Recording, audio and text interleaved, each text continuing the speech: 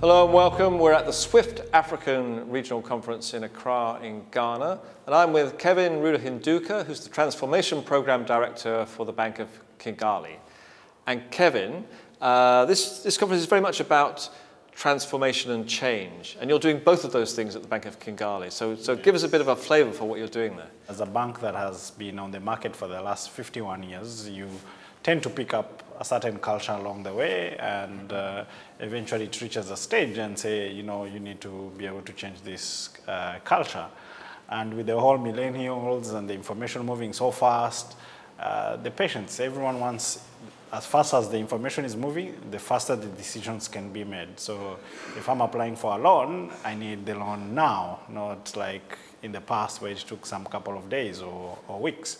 And so that's the whole journey about the transformation. And when we look at the whole part of the transformation with the people, it has to look at the processes, it has to look at the systems, it has to look at the vendors, it has to look at your partners. How readily are they ready to be able to support you to move into that journey? All right. Now, to make this work, you've got to get buy-in from everybody, right from the board, right down to the most junior member of staff. So how do you do that? But the biggest change first that really needs to start, do you have the people in the board that actually supports the transformation, that are digital savvies, that have actually been some of this, because it has to start from there, and then trickles along the way. And some of this is basically bringing in also new people or new people in the system. And presumably retraining some of the old people, yeah. Retraining, that one is inevitable, it has to always happen, but at the same time, you know, having a mix of the younger generation who've tried things, who are, you know, it's fail fast. You want to try things, fail very fast, and correct them along the way. It's like fixing an aeroplane while in mid-air. So that's very different from how a bank used to work, isn't it? Where you would have a long project with a long lead time, and you do all the work on it, and it was only sort of 2 years later you found out whether it was really working or not. This is a very different kind of approach, isn't it? Or you find at the end of that period that the market's changed. The market has changed because it's really changing very fast. And so you're forced to actually now, instead of trying to come up with 10 needs or 20 needs, you actually take those needs and splice them and say, okay, what's the immediate need that the customers need? And you just work on that and try to deliver it in like maybe even 2 weeks. Yeah. And then you move on. But that changes the whole fundamental foundations that we work on. The systems have to be ready to work there. The policies, the procedures, you know, the people, we need to be able to adapt. How quickly can you be able to come up with a service and add it and put it in production? And of course, just like your people, obviously your customers also fall into more than one group, and some of them are young and energetic and want to go with the latest tech, and some want to bank in the traditional way. So how do you keep them all happy? Well, the one with the traditional, that is easy. They will not complain.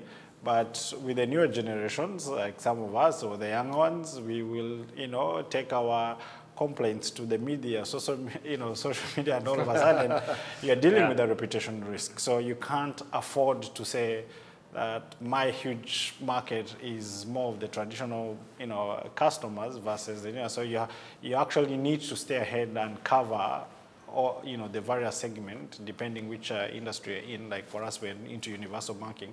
So we have to make sure we cater for the retail, for the corporates, and keep up the trend. It's demanding. It's a lot of energy to our workforce, but we have to adapt very quick, and we have no choice. And is all the innovation coming from your own teams within the bank, or do you go outside and use fintechs or consultants? Our priority and our strategy is to try build as much in-house as much as possible. But again, if you've been 99 point something relying on the vendors, you can't just all of a sudden drop. So it's a gradual shift to try and move into that direction. So you tend to work with the fintechs or with the likes of some of the vendors who are, you know, who would like partners. They get to be embedded within our teams and solve the problems like a normal internal staff would actually solve them, which is also at the same time a way of bridging up the gap and equipping, you know, our current resources to be able to meet the demands. And how about digital transformation in Rwanda in general? I mean, are you leading the way, or is it competitive, or what's the situation? We are leading the way, but generally from an economy point of view, we have more, I think the government is a lot more ahead than the private sector. Putting a lot more push, to go cashless, for instance, to do a lot of things digitally. And it questions everything about how we do banking or how we want to offer the services, because the government is quick. They want things very fast. So if the government also wants things very fast, then you're forced to actually try to put them fast as you can. And it's better to actually be ahead of the government, because when the need comes from the government, the timelines are very short, they're very tight. So as Rwanda, our coverage is very good when it comes to internet. The smartphone penetration is growing, which creates the need to invest in some of these technologies, because now you'll have more younger generation coming to bank, or coming into banking, and they're like, no, I don't think this is the bank I want to be in. I want my bank to behave like the way I behave on Twitter or Facebook, or because everything is all about a click. Okay. Today I can talk to my messenger and say, check my balance, and it will check my balance. So why can't my bank act that way? So those are all the changes that we have to shift into, and it has to happen very fast. Kevin, it sounds very exciting. Thank you very much for sharing it is exciting. with us. Thank you so much. It's a pleasure being here.